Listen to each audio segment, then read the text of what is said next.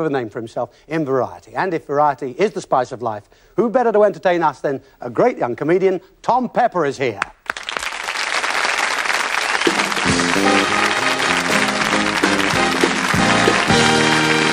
Thank you very much. Great to be with you on 321, especially this week with the theme being magic. Of course, where I come from, Liverpool, we've got thousands of magicians. There's not a night goes past without a car disappears. One of them places, yeah.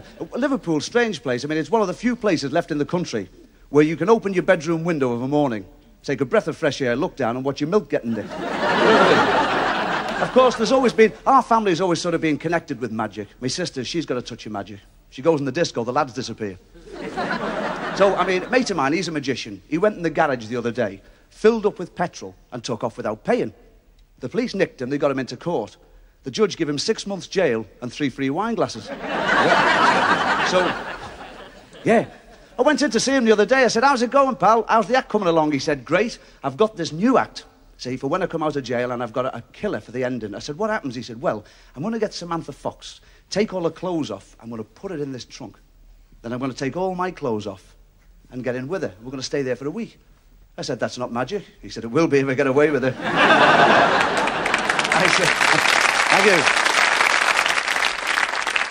Of course, coming from Liverpool, basically you have to be a magician to live. Knock on our door the other day, my dad opened it. Fella said, Everest, double glazing.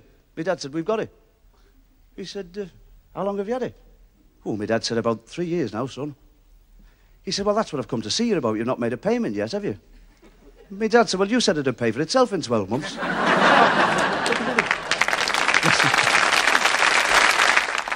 I think one of the most special kinds of magic is the birth of a child.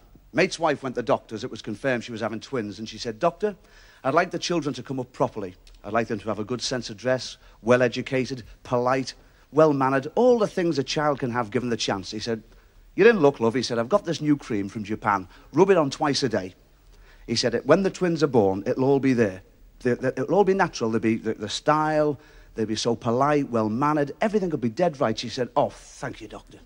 She took the cream home every night religiously, twice a day in the evening. It went on and on.